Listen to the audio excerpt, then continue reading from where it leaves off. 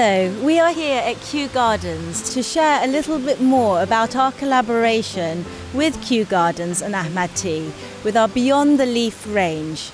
The Beyond the Leaf range has been a huge success, selling in over 34 countries around the world. And not only does it provide an exquisite quality tea, but also it is contributing to vast research here at the Royal Botanic Gardens, Kew. To tell us more about the vital work that is being done at Kew Gardens is Professor Alexandre Antonelli, who is a Director of Science at Kew. Your book, The Hidden Universe, is an absolutely fascinating read. What is biodiversity? Biodiversity is very simple. It's the variety of life on this planet. And it goes all the way from genes, the smallest units of biodiversity, through species, their roles or functions in ecosystems, the evolutionary history, and then ecosystems themselves. So it's a combination of those 5 different aspects or components of biodiversity. All life depends on plants, fungi, and animals. And here at Kew, we see biodiversity as one of the key assets we have in the fight against climate change. We now have about 440 scientists working all together to find some solutions to those big challenges. We are working in more than 100 different countries. We have the world's largest collections of plants and fungi, and we're working in partnership around the world and around the clock, really, to try and progress on that work. That's amazing. And what role do you see the tea plant playing in this? Tea is such a fantastic example of how humans have interacted with biodiversity for millennia. It is one of those plants that have very strong associations to our culture. So people have been using tea for a very long time. And it's also an example of how we can sustainably use nature. So we don't only have to look at biodiversity as something that needs to be protected. We need to use it. We need to utilize it for our well-being, our health, and do that in a sustainable way. So tea is a very good example of that. And that is actually key to our collaboration. It's not only do we share the fact that we're both British companies and we have a huge fan base around the world, but also at the heart of what we do is nature. And for us, it's the tea plant. What ways could we kind of further that and actually kind of understand our relationship with nature a bit more? I think it's really fascinating to consider how people have utilized this variety of plants around the world, because on the one hand we have about 350,000 species of plants, and we've utilized about 7,000 of those as edible source of food. But over time we have also decreased the number of plants we utilize, and nowadays we are dependent on very few plants. And I think tea provides a good example of a plant that has been at the core of many societies throughout millennia.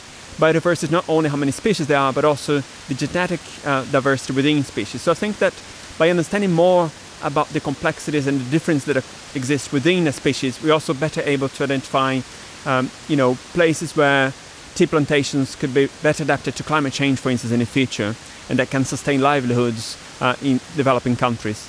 At the core of how we blend at Ahmad Tea is actually taking some of these tea plants from different sources and high quality blends and blending them together, so that we are actually supporting kind of a diverse range of tea. I really think that this is a fantastic example of how a commercially minded project, which of course relies on traditional indigenous knowledge about the different varieties and how this can be brought together to create the best quality products for customers, is directly contributing to the important research and conservation work we're doing here at Kew. So what we're trying to do is to really identify what are the regions and the species that are most likely to be under threat, so that we can put in actions to preserve biodiversity. So for instance, we are working in many countries to identify tropical important plant areas, which are the hotspots of diversity, so that those areas can be preserved under national legislation, and that can then help contribute to safeguarding the future of species in situ where they grow. We're also working together with collaborators on the genetics and the adaptations that exist within species, so that we better understand how different varieties, for instance in tea, but other plants as well, may be able to cope with climate change, because the world looks quite different today, and moving ahead we have to understand what's the likely impact of climate change on the livelihoods of those farmers, for instance, growing those plants. Yes. I mean, in the tea industry, we are seeing the effects of climate change on yields. So, for example, in Assam, we're having reoccurring flooding, which is having devastating effects, obviously, on the farmlands. In Kenya, the rainfall hasn't increased. However, it is really concentrated on several days and causing soil erosion, landslides, which, as you know, will have a devastating effect on plants. And then in China, where the majority of green tea is sourced from, they've had huge droughts. I mean, last summer there was hardly any water, which was leading to just the death of many tea bushes. Are you seeing the effects of climate change in your research? Yes, very much so. And unfortunately, we know that climate change is here already, so it's not something that's happening in the future. So we know, for instance, that some of those changes are irreversible. We know that some regions are getting much drier, for instance, or much hotter as well. And that, of course, will have a very tangible impact on the cultivation of crops. So I think we absolutely need to understand both how we can mitigate the impacts of climate change. So, for instance, a general reduction in carbon emissions, but we also have to understand what are the best ways of adapting to climate change. And that's where I think the expertise from both traditional and local knowledge about how to grow those crops and how to handle the effects of droughts, for instance, and flooding, but also using the latest technologies that we're applying here at Kew, where the use of artificial intelligence, for instance, and genomics can really help us select for those genes and those traits that are going to be most successful in the future. And for our customers at home and the people watching it who would like to make changes in their lives but don't really know how to go about it, do you have any tips for them or any advice for them? Yeah, sure. I think the nice thing about biodiversity is that we all can make a difference, and every single action really means something, and we can see the results quite quickly as well. So compared to climate change, where it may take decades sometimes to see a positive trend shift or impact, we can see the effects of, for instance, increasing biodiversity in your own garden, if you have one, almost immediately. So I think that there's a lot we can do in terms of our personal choices. The things we can do in a garden or in a balcony are very noticeable. So I think, for instance, growing plants that will benefit pollinators and other insects is something that we all can do. You may consider building a dam, for instance, for water organisms. You can leave a pile of wood for fungi and for insects and other small mammals. The products we consume has a huge impact on the environment, not only locally but also globally because of the supply chains. So I think choosing quality rather than quantity is a very important step. For instance, reducing the consumption of meat, which has the biggest impact on land use around the world.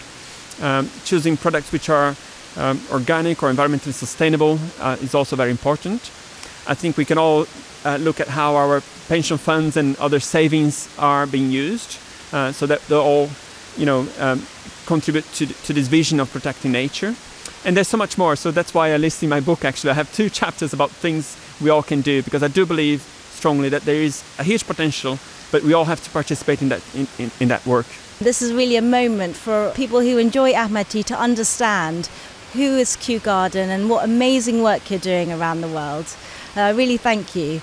Well, I must thank you, because I think that the leadership that you are showing as a company is something that we are very keen on, because it is really important to understand the role that different parts of society play in safeguarding biodiversity. And I think that industries, including yourself, who are really committed to a sustainable use of natural resources, can really lead the way in terms of a new generation of natural exploitation, which benefit the local livelihoods, but also increase quality and access to really high quality products. So I think we're very, very keen to develop this collaboration, and I think explore in other areas further collaborations with industry, because we think and we strongly believe that those collaborations are going to be very influential in the way that societies operate.